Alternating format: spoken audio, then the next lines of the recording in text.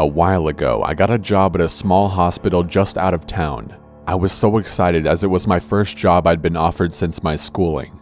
It was just casual work, but I was still ecstatic at the chance to work there as the money was great and it was the place that I did my practicum at. Most of the time I would do 12-hour shifts, 7 a.m. to 7 p.m. Sometimes I would be given the 3 to 11 p.m. shifts. I didn't really care for those much. I was used to working late for my previous job, but I had to drive a lot further to get home and the late shifts are usually pretty slow. Another reason I didn't like them was because there was not very many people on staff and I would get lonely. Usually 4 nurses, 1 admin, me, and the emergency doctor, and that's it. Now, being in a small hospital like this one, you see some pretty strange things come in. Some people can't make it into the city, and so we've had the emergency STARS helicopter have to drop in every now and then. I've seen terrible things like whole families die from accidents on the curved country roads. I've even had people bring in animals in desperation as there was no vet nearby that was open. This one particular night, around 10 p.m., I was sitting talking with one of the RNs about a patient's chart, but mostly just wasting time until I could go home at 11 p.m. The hospital was quiet and I'd only checked around 6 people into emergency at this point. I remember I was eating my yogurt and I heard a strange noise coming from the main doors. I saw a man walking towards us. He looked mostly normal, but he had a long coat on, which was strange as it's the middle of summer and even though it's dark out, it's still relatively warm. The RN next to me sighed and got up to go to the bathroom, leaving me to tend to our new arrival. As he drew closer, the strange sound got louder and something caught the light. He was dragging something behind him that I couldn't quite make out, but I assumed it was metal by the noise it was making. It sent a shiver up my spine. He stopped at the desk and I could see his eyes were wide and his pupils were big. His face was pale and he looked like he hadn't slept in a while. I'd seen this look many times and immediately associated it with someone who was high on something. He leaned on the desk and ran his fingers through his hair, pulling at it and grinding his teeth. When people like this come in, they're usually looking for drugs. Most of the time they'll complain about a migraine or fibromyalgia, anything we can't prove the contrary of. I processed him as usual and noticed he was getting more and more irritable as time passed.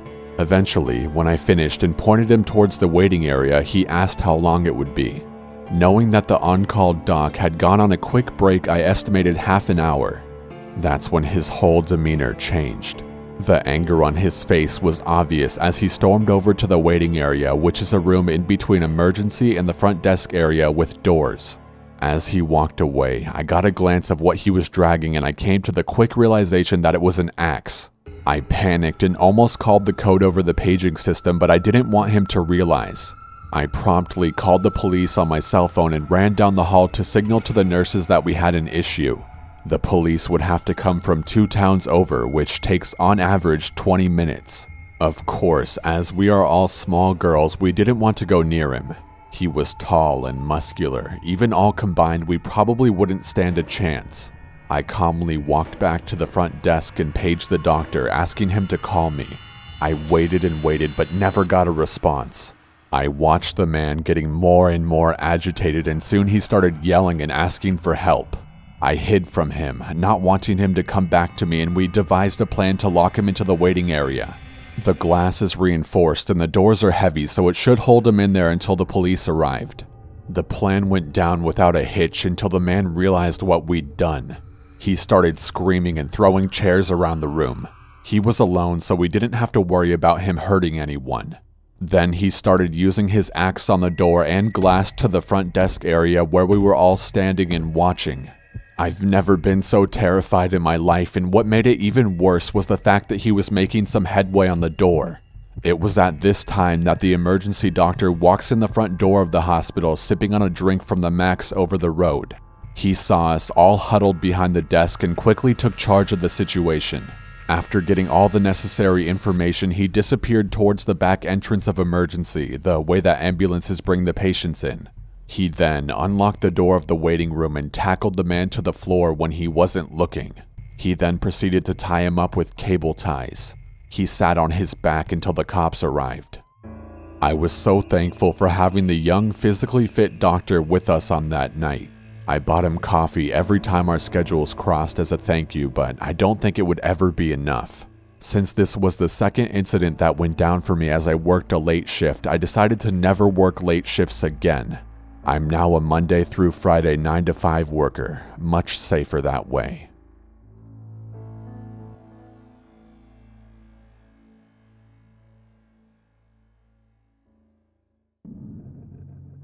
I worked at a hospital doing transport for a couple of years. The transport home base was in the basement of the hospital where all the supplies are sorted and where all the laundry is done. I hated working late nights after this incident. On this particular night, I was the only one in the basement when I heard whistling at the end of the hallway by the elevator. I poked my head around the corner expecting to see only my coworker on duty that night, but there was absolutely no one there.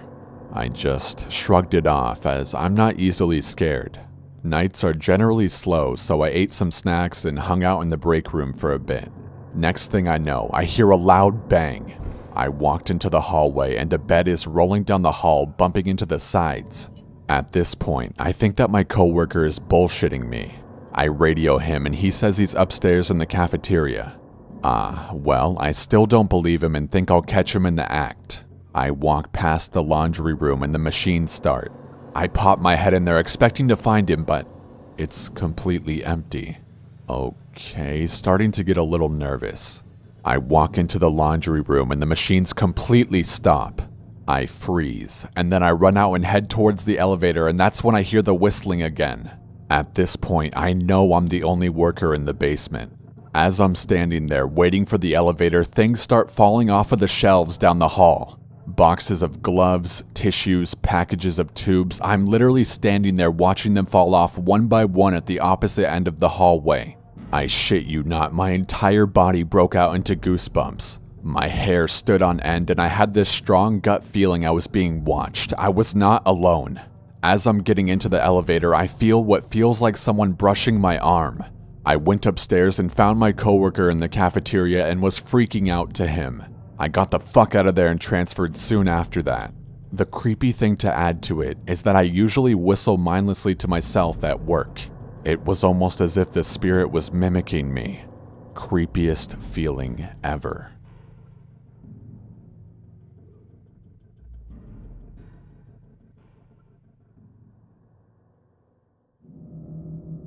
Around this time last year, I was at the hospital. I had cartilage from my knee grafted to my ankle, so I had a knee the size of a football and my ankle was broken and bolted back together. The hospital was occupied to the last bed, so I shared a room with 2 elder men in the urology ward instead of the surgery ward. There was only one night nurse for up to 20 rooms, so she barely checked on us more than once a night. It was my second of 7 nights. Usually, I'm a very light sleeper, but I was drugged up to no end with painkillers, so I slept like a rock. At around 3 a.m., I woke to a light hitting my face. I thought it was the night nurse coming to empty the catheter bag off of one of the other men, as it is the urology ward after all. I turn my head to look over, but there's no one in our room.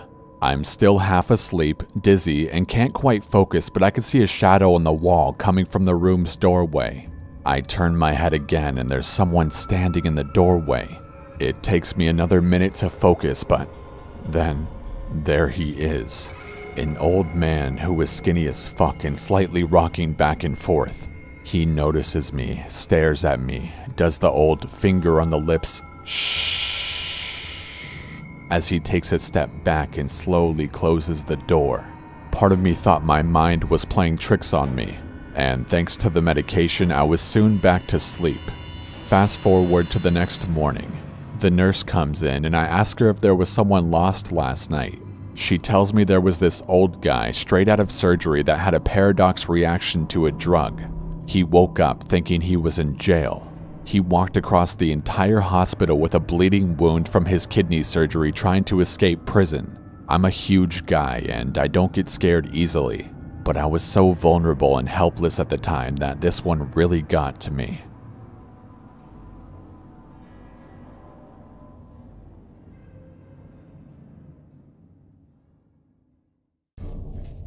I was pulling a guard shift in the CHS on FOB Spiker on night in Iraq. There hadn't been any action for the whole previous week, so the staff was all racked out.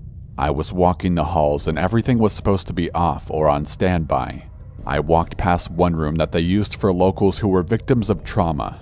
The lights were on, so I toggled the switch down to turn them off. I started walking down the hall again and I saw the lights come back on out of the corner of my eye. This is when I went into alert mode. My safety was off and I was at low ready. I cleared the corner and I looked into the room. Nothing.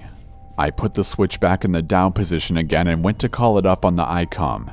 The radio was on the fritz, so I began walking back to the CQ desk to report it in person. Then the lights turned back on again. At this point, I'm a little on edge.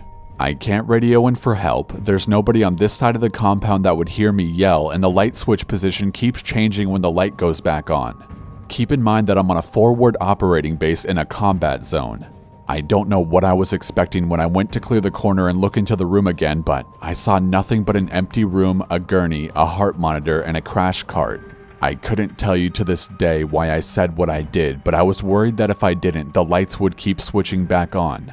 I said, "If you're scared of the dark, I'll leave the light on for you." I finished my shift and left the light on. I left a note with the desk that one of the surgeons had asked me to always leave that light on just in case they had an emergency come in.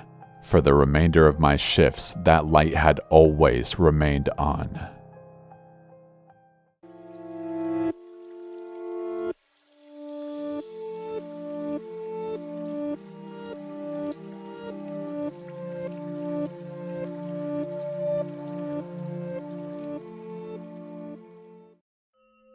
Hey everyone, hope you enjoyed the video. I just wanted to very quickly ask you guys for something. Halloween is coming up and I can't make anything happen without you guys. So if you have a really good story or anything, please be sure to send it in. The email to send your own personal scary stories into is corpsehusbandstories@gmail.com. It will also be in the description. I'm just trying to gather as many as possible at the moment, and it can be on any topic as long as it's scary and it's something that actually happened to you or someone you're close with. If you do decide to send in your story, please make sure the subject of the email is whatever the story is about. For example, you could write a paranormal story, a camping story, a creepy encounter with a stranger, things like that. Proof is massively appreciated and helps a ton, but it's not 100% necessary. Hopefully I can get enough good stories to make something cool for you guys. Also, I just want to mention that I'm in the final processes of moving into a new place right now. Those of you who pay very close attention to the channel know that my recording time has always been very scarce ever since the beginning of my channel. So by having this new place, I should be able to put out a lot more content since theoretically I'll have no restrictions, or at least a lot less than I do currently. Anyways, thank you all for the support, and once again, email to send your stories in is in the description. Stay safe and have an awesome day.